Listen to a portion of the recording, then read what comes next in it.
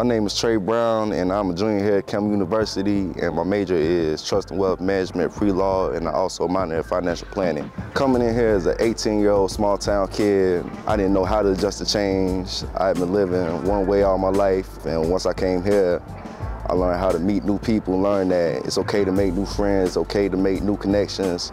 Being a member of BSA, which is the Black Student Association on campus, we get a lot of our African-American students and help them, just give them a voice and give them like someone that they can go to when they're going through something or there's something that they need to talk about.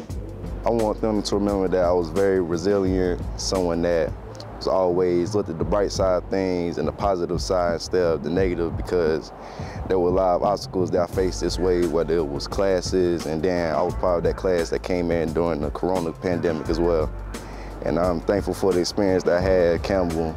It's changed my life in so many ways I can't even explain.